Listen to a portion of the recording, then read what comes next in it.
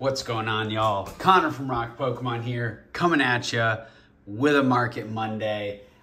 Summer has been crazy, been super busy with work and having fun with friends and just running at 1,000,000 miles an hour. Got sick for the first time in about 7 years, so excuse me.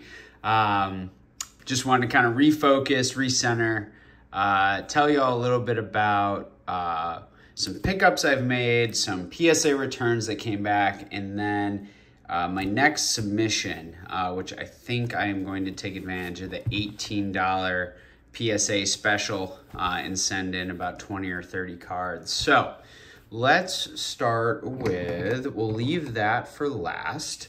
We'll do this second. And first, just a couple fun pickups. Shout out to my boy Jared, Kanto Shark, absolutely killing the game right now. Picked up this beautiful 9.5 Japanese base Gyarados from him, my favorite Pokemon of all time. One of my, honestly, my favorite cards of Gyarados, just this original iconic Arita artwork. Come on, look at that freaking swirl, y'all. I mean, it's disgustingly good. So really excited about this, upgrading. I have a PSA 9 in my collection. Honestly, might just keep both, but this is beautiful. I'm also tempted to crack it, see if we can't hit a PSA 10 with it. But, you know, I like it. I think the blue label looks nice with the blue, so we'll let that sit in the CGC for now. And then, shout out Gym Leader Taylor, taking down the Eevee DP promo holo. Beautiful card, really fun one. Not like a crazy artwork or anything like that. It's just a classic Sugimori illustration, but you got the swirl there. And I love the DP Trade Please event promos. You know, there are a variety of ways to get these cards kind of throughout that whole event, 2007, 2008, but as an Evolutions collector and a lover of these DP promos, this is one I had to have and got a screaming deal for it.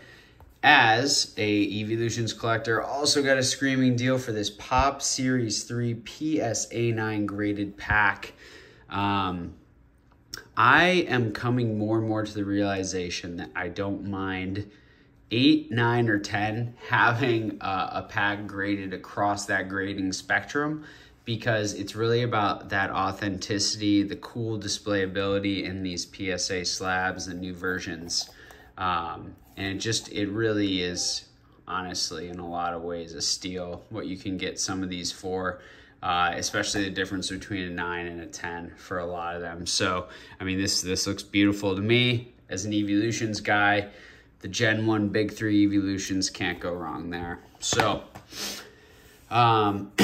next up, we will go over what I'm thinking about submitting here. So, we have the Bigfoot from Wilderness. You know, feel like this is, and let me preface it with this. I'm thinking of taking advantage of the PSA grading special because, honestly, a lot of these I'm probably going to sell. And I know that PSA holds a good amount of value. A lot of people go first to PSA. You know, for me, I really have enjoyed CGC for my personal collection as of late. And I don't mind owning a PSA slab. And honestly, I can't send it Beckett because it's a nightmare. So we're going to take advantage of this, kind of see where we can go. So first is the Bigfoot from Wilderness. Very iconic card from that set. The Hawk from the Weiss Schwartz Avengers, Japanese. I think that's a really cool card. Torn on this one, might end up sending that to CGC because this might stay a PC card. I love that purple background. I'm a bow hunter, so that's just a sick artwork. Kirito and Asuna from Sword Art Online from the original trial deck in Japanese. I think I might be able to 10 that bad boy, so pretty stoked there. Then we've got some 1996 Bandai Cardass. We've got Coughing. We've got Aerodactyl. We've got Lapras. And we've got Chansey. So some big hitter ones or some popular ones, right? Like with the Chansey and the Lapras, but then also cards I need for my personal set, like the Coughing and the Aerodactyl. So Aerodactyl, very popular too, of course, but that Coughing, it's more, you know, I need something in my set, and I have all PSA for that set, so I'm except a couple BGS, so kind of sticking there for now. Then we have the awesome Pidgeot die cut. I'm super stoked to get this one graded and just see how it does. So I just think that's a really super unique card. A few more Topps era cards here. We have, let's start off with the humans. So we got Ash, we got the Misty Hollow, love that one. Brock Hollow, TV4.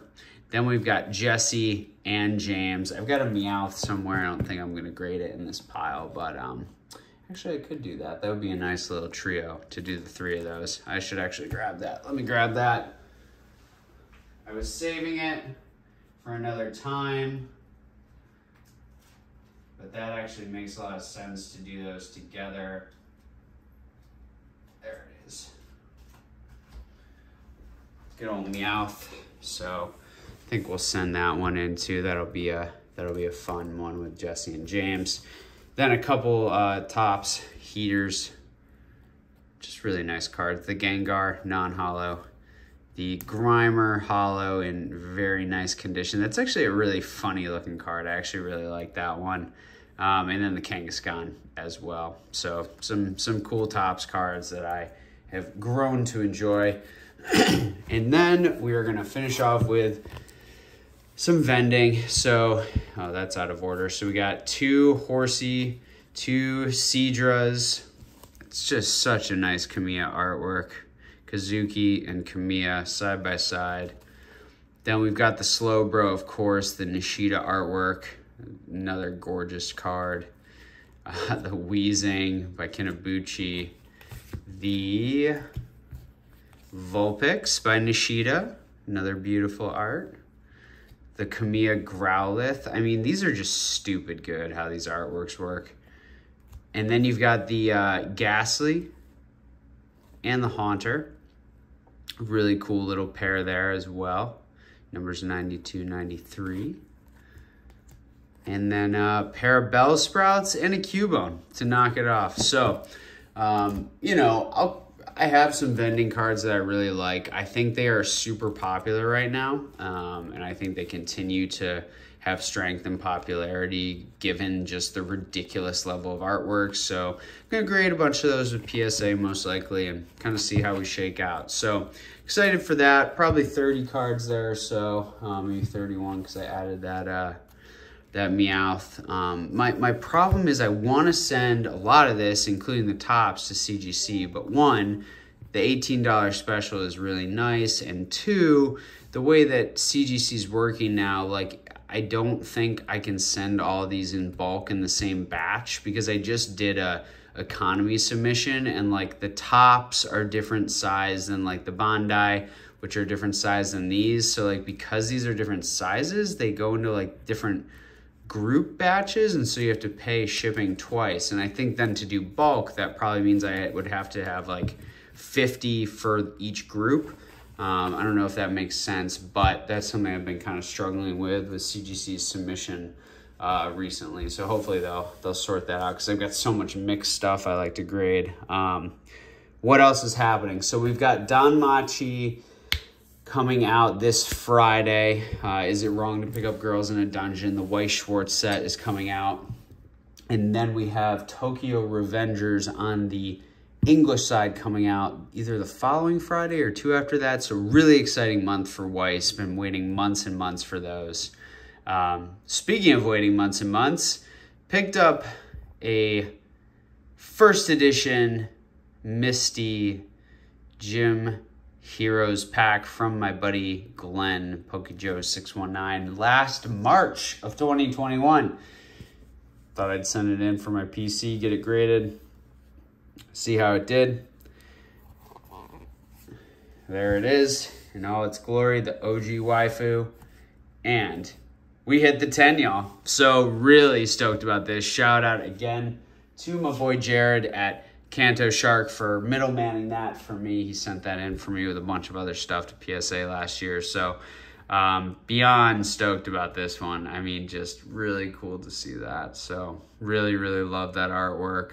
Just the gym sets are just something special for me, to be honest. I love them so much. And y'all saw I had some character cards in there from the anime from Top. So that's what's going on. I truly do promise we are going to get to kind of this more, you know, financial literacy oriented series again. I'll be doing a podcast in the next week or two with Rob as well, for sure. Just been busy. You know, it's summer, you know, people are out and about. I'm traveling. I'm doing a lot of work stuff. It's, you know, I'm spending a lot of my weekends out by the water, or, you know, whether it's having fun with friends or working or whatever. So I think it's totally fine for me to slow down a bit on content during the summer, especially because a lot of people are outside and enjoying it as well. So, but I'm here, always here to answer your questions, interact with you. Hit me up, DM me on Instagram, whatever. I'm around. Love hanging out with you guys. Love talking with the community. So I hope everyone had a great 4th of July and is having a great summer thus far. As always, I am Connor from Rock Pokemon. Be on the lookout for some really fun Weiss openings on this channel coming up. I am so stoked to have freaking Danmachi and Tokyo Revengers. So that's going to be awesome.